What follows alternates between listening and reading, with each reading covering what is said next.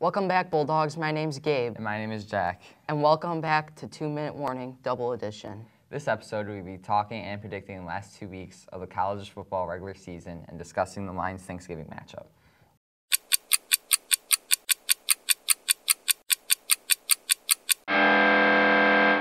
Let's get started on the Lions. On Thanksgiving, it'll be the Lions against the Bears of Chicago. What are your views on the season? Well, the Lions have had many missed opportunities this season, but with Matthew Stafford returning, it could be a huge boost for the Detroit offense. I do believe they would dominate against the Bears because it was such a close game November 10th. Now for the Lions offense, I believe Marvin Jones will finish at least one touchdown. Kenny Golladay will also have big plays down the stretch. On the other hand, the Lions game, as usual, will be non-existent due to the fact of the big fella on the line, Khalil Mack. In the end, the Lions will come out with power and start off shooting, tossing up big plays to Marvin Jones and Kenny Golladay, and the Lions will end up winning, 24-14. You've been sighing and shaking your head the entire time. Please enlighten me with your thoughts on the matter. Well, to be honest with you, the Lions already lost their season. They let a rookie quarterback in the first game of the season come all the way back, and they let Patrick Mahomes run it up the middle on 4th and 8. They traded Quandre Diggs, and they threw it to a tight end on 4th and 1 against the Raiders. And they also choked against the Bears already this season. So they have no chance to make the playoffs, and if they do, they'll probably lose the wild card. So I believe that they need to get a good position for a good first-round player, which might end up being a quarterback depending on Stafford. They want to rebuild, and I feel they have a good team already, but it's the same old Lions during the season. I do think that with Stafford being out, it will be a challenge for the Lions, but I've got the Bears winning 31-17. Wow, you're speaking like an average Lions fan. People like you give up when they see a loss. Give the team the chance. They've been absolutely dominated and screwed over by the refs. Have you not watched any football this season? They had a chance September 8th, 2019 against the Cardinals. Yes, I have watched all their games, and yes, they've been screwed over by the refs. It happens every year. It's just the coaching decisions sometimes that lead to defeat. That's what I don't understand. Well, this could take hours to debate, so due to time, I'm going to postpone this one.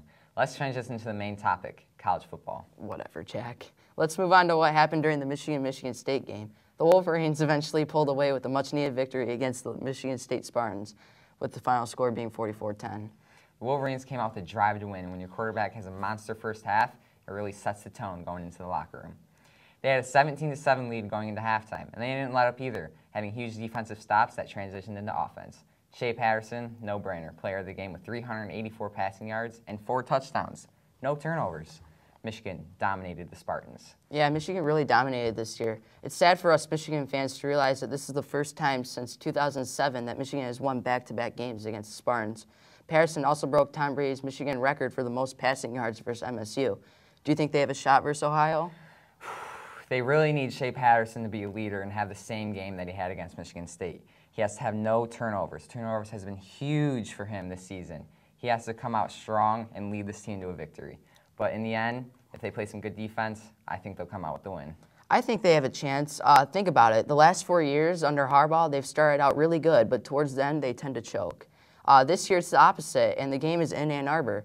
I think Michigan wins on the last drive, led by Zach Charbonnet, who's been really good lately. Buckeyes will be knocked out of the playoffs. Watch. Wow, that's a shocking take. Let's move to this week in college football. We are going to have a whole lot of college football in this episode because we will be covering 2 weeks of college football due to the fact of Thanksgiving break coming up. Sounds good to me, Gabe. Let's get right into it. Let's start with some big predictions. We're coming up on the end of the season. Any playoff predictions or Heisman winners, you think? I really like Joe Burrow for Heisman. He's the candidate to beat. Every week he puts up impressive numbers. He's beaten Alabama at Tuscaloosa. Who's done that? He's undefeated. And his stats are really good. 3,687 passing yards, 38 passing touchdowns, and 6 interceptions. He has a 78.6% completion percentage. He became a Heisman on the fake play on himself against Alabama, in my opinion. Joe Burrow and LSU are, in my opinion, national champions this year. Yeah, it's a really bold prediction. Personally, however, I do believe Jalen Hurts from Oklahoma will win the Heisman this year. The Sooners are 9-1. Due to the fact of this man. He has a total of 3,039 passing yards, 28 touchdown passes, and only 5 interceptions. That comes out to a 73% completion percentage, creating the highest passer rating in the entire FBS.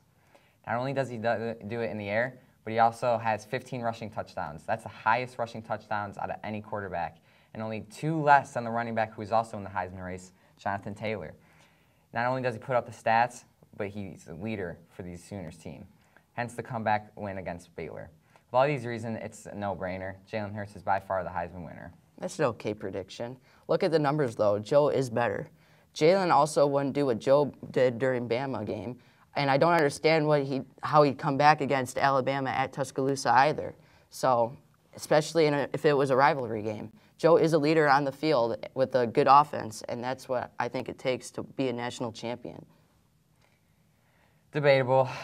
Moving on to the playoff predictions. At number 4, I got the Oklahoma Sooners. I think the Sooners are going to finish strong and make a statement win versus Oklahoma State. At number 3, I got the Ohio State Buckeyes.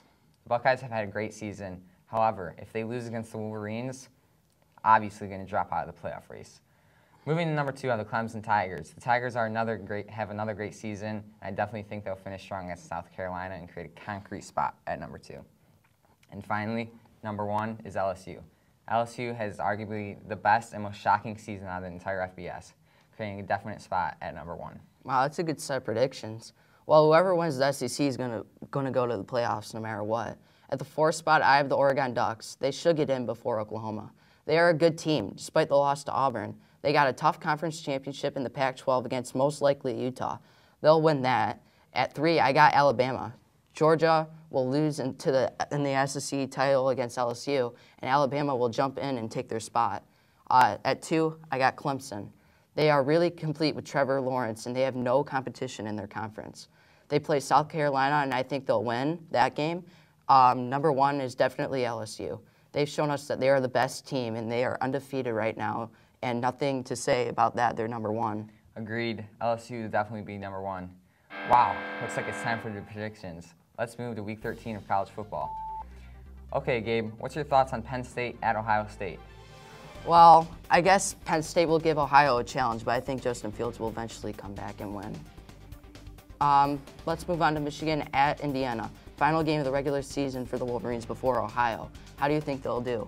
Oh, I definitely think they're going to carry that energy that they had against Michigan State, and they're going to come out and just smack Indiana. Moving on to Oregon at ASU. Who do you got in this matchup? I think Oregon's going to come back. I got them in the top 4, so I think they're going to come back, and I think ASU is going to give them a challenge, but I think Oregon's going to come back. Final game that we'll be assessing is Texas A&M at Georgia. Your predictions on this one? I think I'll go with upset. Texas A&M going to beat Georgia. Georgia's not really having kind of a shaky season. They're not really doing the greatest that they have in the past years, so I think Texas A&M is definitely going to come out with the win. Well, next, let's move on to Week 14 of college football. Alabama versus Auburn. Huge matchup. Who's coming out with the win? I really like Auburn in this one. Tua Tagovailoa suffered a season-ending injury in Week 12, so I really think Auburn is ready to pounce on Mac Jones. He's only played 1 regular season game this year. Auburn's defense will dominate the Crimson Tide offense and come out with the win. Now moving on to the matchup of the week, Michigan versus Ohio State. Who's winning this rivalry game? I'm pulling for Michigan. I really hope they win.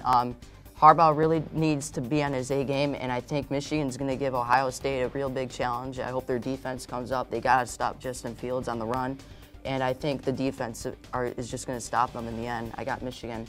Wow, I really agree with you. I think defense is a huge part.